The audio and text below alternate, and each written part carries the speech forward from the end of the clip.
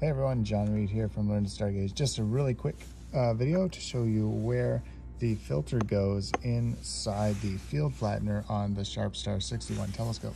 So the telescope would usually be here, the field flattener is here, and then this is the little cap that's on the field flattener itself.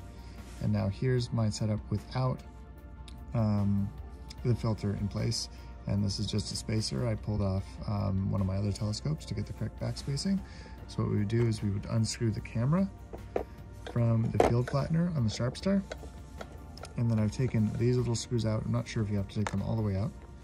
But then what you have to do is hold this with a finger or a screwdriver and unscrew the end here. Then we pull out this little guy here. Watch out, it's kind of greasy. And so I've cleaned the filter here. This is an L-enhance. And then this filter screws on in here. And I did it a little bit too tight last time. It was really hard to get off. So just ever so slightly. Okay, and now we gotta put it all back together.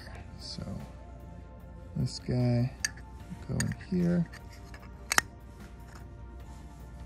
Being careful not to touch the filter. There we go. And this screws back on. That.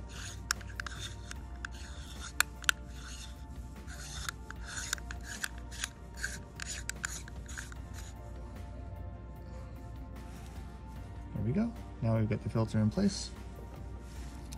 And I'm just gonna screw these screws back in.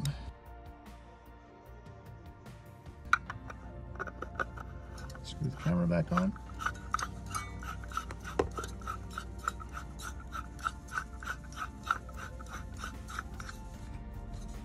All right, there you go. Now it's time to put this back on the telescope.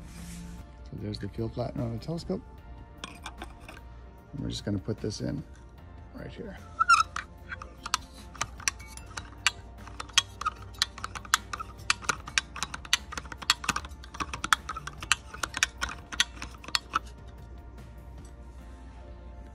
That's it. I hope that was helpful. Remember, the future is looking up.